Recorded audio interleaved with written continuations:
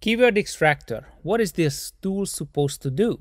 Well, first we need to understand that on Amazon, when a potential buyer is searching, they type in what is called a search term.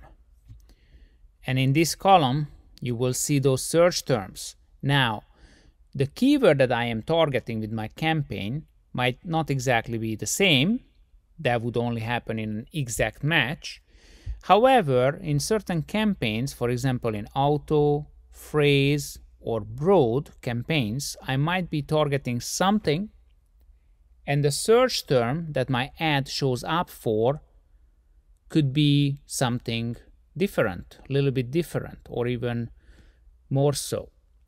When that happens and the tool Keyword Extractor recognizes with the data available that the given search term is converting, then it is going to suggest it to be extracted so that you can take it from these broader type of targeting types and put it into, for example, an exact match, or even more than just that, and now target that search term, now becoming a keyword as part of a campaign, now target it more precisely. The campaign that we are extracting from would be called the source campaign, or the ad group being the source ad group. The ad group that we are going to put this keyword into would be the target ad group, or the campaign would be called the target campaign. These are important concepts to understand. This screen here is sorted by spend, ad spend specifically, as you can see, but I could be sorting by other columns as well if I wanted to. Additionally, wherever you have a question mark, for example, all available data, you can find out more about that. Here you have a new feature, because all available data I already covered in other video. Show only new opportunity, new keywords. When you click on that, it will explain you that when this is enabled, this will only show search terms that are not targeted as exact match types on your entire account. Not phrase, broad, it's only talking about exact match. This function will include archived and post keywords, which have converted for you in the past but are not currently enabled. This could be useful when you just want to see what are the new opportunities that I am not already covering on my account. Then, similarly to other pages, of course, you have a settings, a cogwheel icon, where you can adjust what is applicable to this specific tool. In this case, you only have Keyword Extractor settings for conversion limit. You can leave it at the default, or as you progress as a seller, you might want to change this, but always keep in mind whatever you set this to, this is the account level setting that the tool is going to use. In the other video under Ad Settings, you can see how to adjust that for a product group or a given campaign if that needs to be. Besides the settings, it is also important to remember that similarly to all other pages, you have filters. And in this example, I am filtering for a specific campaign name, test, specific campaign names that include the word test. And you can see that the campaign showing up, test 1, 2, 3 auto, includes, that campaign name includes the word test. The way how I use this is that in my campaign names, I use the given ASIN that is being advertised, or the main ASIN for that product line or something like that. So every time on every tool, when I filter for a specific ASIN, I know I'm looking at all the campaigns that are advertising that product. And I also chose another filter, auto campaigns. And as you can see, all of these campaigns are auto campaigns here on this result page.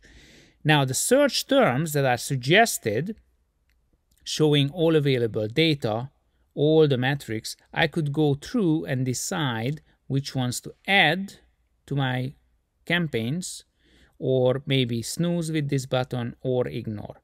If you haven't yet, you can watch the quick negative matcher video to see how these functions work. It's exactly the same throughout the software. Now, I can look at the fact that this search term got 15 clicks, 4 conversions. I say, wow, this is great, let's extract that.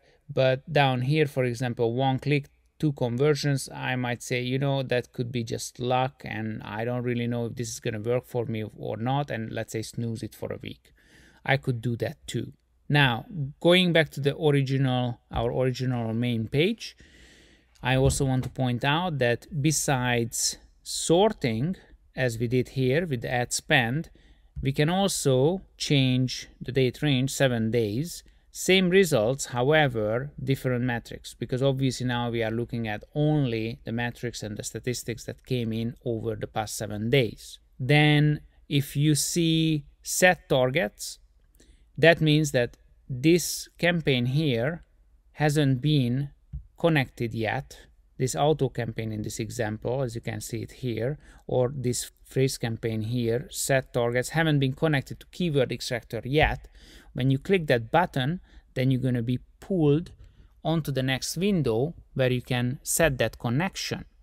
Where you see the Add Keywords button, that means that the connection to Keyword Extractor was already done, already set, and the software knows where to take the search term from, turn it into a keyword, what kind of match type, and in what target campaign it is going to go into. Later we will go over that one more time. But right now let's look at set targets. When you click that, this is the window you're going to see.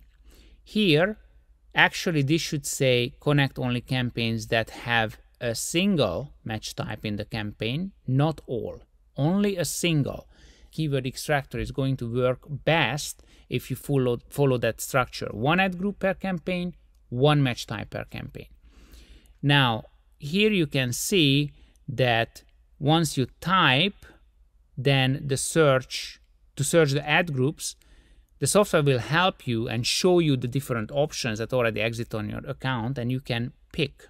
Now, if you're not certain what does it want me to do with the broad group, phrase group, exact group, then just explore those question marks. When you do so, here, for example, it explains you that when we are extracting something from this given campaign, it is going to be put into the ad group that you choose here as a phrase match, while also negative exact matching it, so that when you extract it as an exact match into your exact campaign as well, the 2 campaigns don't do the same job or same work. It also tells you that this is optional. All of these choices are optional. If you only want to set a target ad group, but 1 ad group per campaign, so that's going to be the same as the target campaign, and you want to only extract things as exact match, then only type this and leave the rest empty. Also, if you need to edit this anytime in the future, you come back to this same page through Add Settings, that video shows you there, clear groups and reset. Choose something else. Maybe the target campaign has been archived since and now you have to choose a new one. Something like that. Make sure to confirm and that way save all the changes that you make. At the end here, negative match in source ad group. This is specifically negative exact match. That means once you extracted from that source ad group and source campaign, do you want the software to negative exact match it always in that campaign now where we extracted from, or never? Or take a look at what is being extracted, compare the ACoS achieved on that specific search term to your target ACoS for that type of product group or campaign, and only if this ACoS is very bad do you want the software to negative exact match it. So for example, you are extracting a good keyword from auto campaign, however the ACoS is horrible in that auto campaign. Keyword is office chair, amazing, converts a lot, but the ACoS is 500% in that auto campaign. So if you choose this, the software is going to look at the fact that for office chair you wanted 30% ACoS, 500 is obviously way too bad, negative match it in this exact campaign, extract it to, for example, the exact group that you chose, put it there as an exact match, so now you can achieve a way better ACoS because now you can precisely target that given keyword. That's the concept. Now, as I mentioned, everywhere where you already see the button Add Keywords, that means you already set and set the target campaign and told the software what to do. In that case, this little icon here is going to give you a drop-down menu and remind you what your settings actually are in case you want to review it anytime in the future. Here is an example. As I mentioned, I include the ASIN in my campaign name. You can see that all these campaigns here have the same ASIN. You can also see that the source keyword is in a phrase campaign, starts with in something, and it produces the search term. It's almost like the phrase match has a baby now, and this search term has converted, let's say, 2 times out of 22 clicks, all that in 7 days, by the way. Might have done this a lot more over 30 days, for example, because it was not applied before. So the software reminds you, if you click Add Keywords, the software is going to take this search term and turn it into a keyword, same wording, same characters here, and put it as an exact match in the exact group, as a phrase match in the phrase group, while also negative exact matching. That's part of how we suggest the structure so that the two campaign doesn't do the same job. And similarly, as a broad match into broad match campaign, while negative phrase matching there, same reason, so that the broad campaign doesn't do the same job as the phrase campaign. Also tells you what the bids will be that the software is suggesting based on the already existing performance data. And you can also edit these if you don't like them. And reminds you that the reason why these are going to be added to all those is because this specific keyword, right now it's only a search term, but it's going to become a keyword. It doesn't exist in that target campaign yet. Let's say that there is a suggestion that already exists in that target campaign, or some of it. What you are going to see is going to be a little bit different. The software is going to strike through and show the suggestion in red where already exists in target campaign status is enabled, or status is, whatever it is. It's basically just going to tell you why it is not going to do this step that you already told it to do before. It is telling you, hey, according to your setting for this product group with this ASIN, all these campaigns here with the same ASIN, I'm supposed to add it as an exact match. However, it's already there. I'm not gonna be able to do it again. Amazon doesn't let me.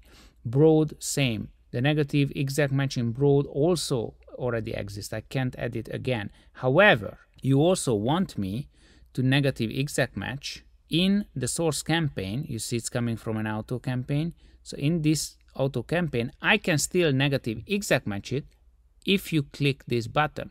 So out of all these steps that you originally told the software to do every time you click this button for this campaign, it is basically telling you, I can only do this last step. But just go ahead, click the button, and I will get that done. And just to remind you, on this example, I'm looking at 7 days. Some of these have no performance data. That is because the performance data is probably older, and I should be looking at a different time frame, and then I would be able to see why this suggestion is showing up. That will do it for this video.